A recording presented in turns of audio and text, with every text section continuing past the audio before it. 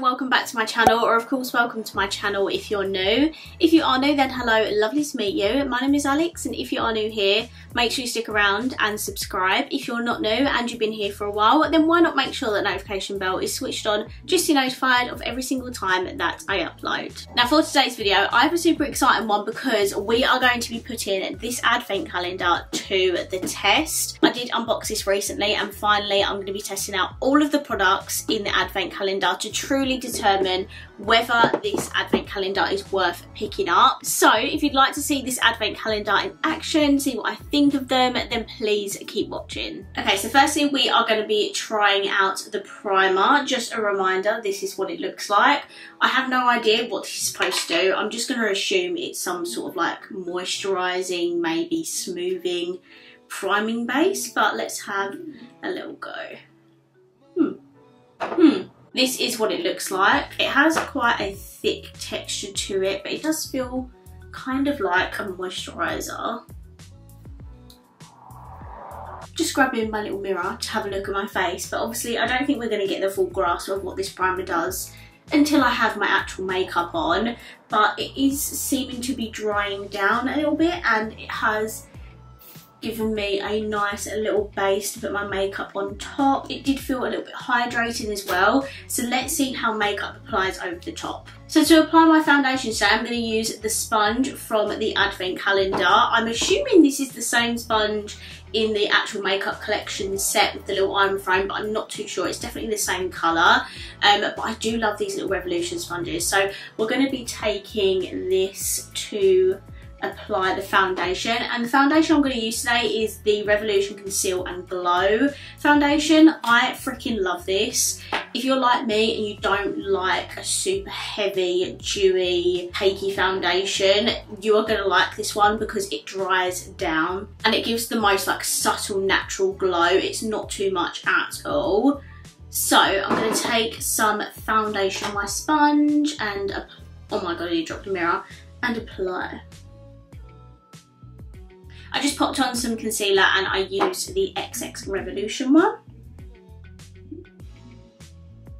Okay, so those are pretty much all the base related items in the advent calendar. Obviously they can't put like bronzers, highlighters, blushes because it's not going to suit every skin tone. So the calendar is predominantly eyes and lips. I'm going to go finish off the rest of my makeup and I'll be right back. Okay, so I'm back. I've got the rest of my base makeup on now, and to melt all of these powders together, one of my favourite steps of makeup routine is fixing spray, and luckily we have one in this Game of Thrones advent calendar. So this is what the packaging looks like, and it does just have like a black pump on it, not pump, what is this called, like a spray on it. Let's now melt all this together. Actually, what is a spray? A little bit forceful. I can't work out what that smells like. I don't know if it's just like a little bit chemically, but it's a little bit sweet. So this is now my base done. There's a couple spots that it needs to dry down, but all my powders now look nice and smooth. There's no powderiness anywhere, and yeah, I'm really impressed. The primer also, a little bit of an update, very smoothing. So I'd say the primer is like a hydrating, smoothing sort of primer base, because I have large pores and my pores are pretty well hidden even with like a non-specific pore filling primer. So this is really nice actually. Skin looks really nice and hydrated, very smooth, non-pory, so I really like this. Okay, so we have lots of eye related products in this advent calendar, so let's zoom in and get started. Okay, so just a reminder for the eyeshadow palettes, we have House Stark, which is like this, and it has a lot of berry tones in it. Then we have House Lannister, which looks like this, and I forgot to mention this in my unboxing, but the names in this Lannister palette are also Targaryen related as well, which is so annoying, like so annoying. I wish the names were correct. Like, it's just like little details like that Game of Thrones fans are gonna notice. But hey ho, we're going to create a beautiful warm tone look with this. So I think we're just going to do one palette on each eye, and you can let me know which one you prefer. So let's start off with the House of Stark palette. So firstly, I popped on some of the Revolution Super Base Eye Primer. I think I'm firstly going to take the shade Dark, which is the deep purple in the palette, and I'm just going to apply that on my outer corner.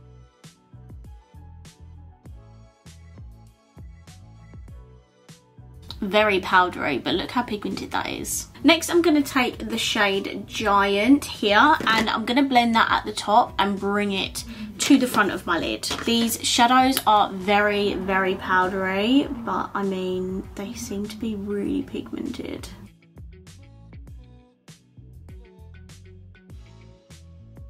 Next, I'm going to kind of mix like Giant with Nymeria and Kraken just to kind of get a light purpley shade. I really wish there was like a super pale purple in here to finish off the berryness of it, but hey ho, we will make it work.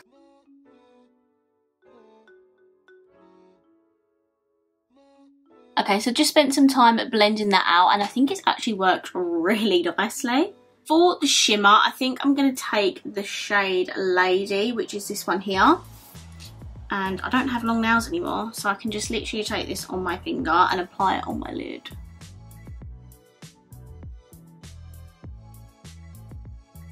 I'm just going to take this shade here, which I think is Needle, and I'm just going to blend like the outer edges of that shimmer.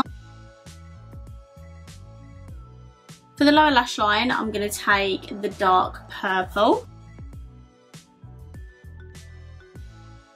And then for the inner corner and brow bone, I'm going to take the light bringer, which is this pink shade here.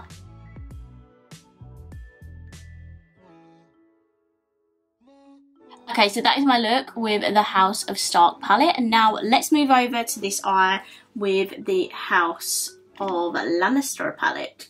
This one, there's so many matte choices, like it actually makes my heart so happy. I genuinely don't know what one to go for first. No, I think I'm going to go for the Mad King here. I'm going to add this again like I did on the other side. I'm going to add this to the outer corner. Next, I'm going to take Dragon, which is the red in the palette, and I'm going to do the same thing. I'm going to blend it at the top and bring it to the front of my lid. Why am I using a Dragon shade in a Lannister palette? I will never know.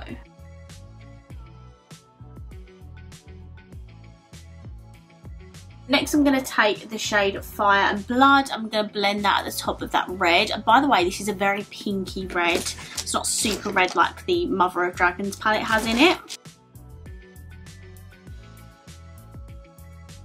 And then to blend the very top edge, I'm going to take the shade Stormborn, which is this one here.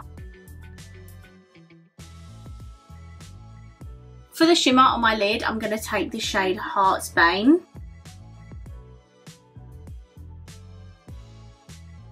For the lower lash line, I'm going to take the shade Family.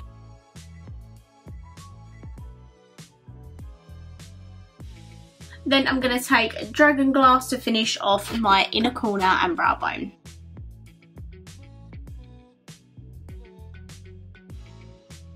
I like that it's not super icy and white. It is like a nice sort of goldy, champagne-y shimmer. I think it goes with the eye look a lot more. Okay, so these are both looks complete. Definitely let me know which one you prefer. Next, we are going to throw on some of this Game of Thrones mascara. This is what the wand looks like, and let's just give it a whirl. Okay, so this is what the mascara looks like. It is a very good mascara. It's very nice and lengthening, and I feel like if I kept building that, it would build to a really nice thick mascara. But I am obviously going to be putting these lashes on over the top, so I just wanted to give like a little bit of layering underneath. But yeah, that mascara is really good. I'm very surprised. It doesn't like feel like a cheap advent calendar mascara to me. It literally feels like this should have been part of the actual makeup collection. it's bloody good and I'm very impressed. But as I said, I have got to pop these lashes on. This is what they look like. I absolutely love the look of them. I'm gonna go throw these on off camera and then I'll be right back. Okay, before I put those lashes on, I completely forgot I have this little liquid shadow in the set. This is what it looks like, and it's just on a little plastic applicator like this. So I'm just gonna apply it to like the front of my lid a little bit. See that there at the front of my lid? It is beautiful. I love the shade. It is a lot more neutral in shade compared to the gold I've got on my lid. And it does, as you can see, shine. Okay, I've just patted that in as well. This is what it looks like. That is super, super beautiful. Right, now it's to pop these on. Be right back. Okay, so I'm back. I've now completed my eyes with the eyelashes, and this is what they look like. So they are definitely on the like cheaper side of lashes. You can just tell by the quality of the lash, but they are foaming and they are a really nice like natural style. So if you do prefer like a natural everyday lash as opposed to like thick heavy lashes, I think you'll like these. I did have to trim them down slightly because I do have smaller eyes, but I think they are beautiful, and with like an extra layer of mascara I think they'd look stunning with like an everyday eye look. I think they're a bit too natural for this heavy makeup that I've got on at the moment, but I do really like these lashes. I honestly feel like I could wear them for a night out. They are like really luminous and full at the outer edge, like that cat eye effect. I reckon with some like winged eyeliner these would look amazing. But yeah, you can genuinely feel that they are more affordable, but I really like the look of them. Okay, there are 3 lip products in this advent calendar. We have 2 bullet lipsticks and we do have a lip gloss. Okay, so these are all of those swatched. We have 2 bullet lipsticks, a brownie one and a pinky one, and then we also have a lip gloss. I'm not quite sure why they decided to put a red lip gloss with such like neutral nudie lipsticks. I do kind of wish this was a nude gloss, because nude glosses for me are more wearable, and secondly it doesn't really match any of the lipsticks in this advent calendar. If you did get any of the matte bombs, this over Cersei Lannister matte bomb would be brilliant because that's a red liquid lipstick. Right, I'm going to go in with the more brownie nude lipstick.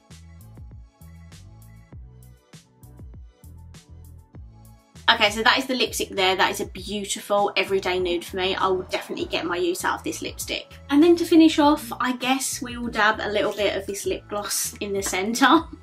Oh, that smell. Oh, it's got a very fruity scent.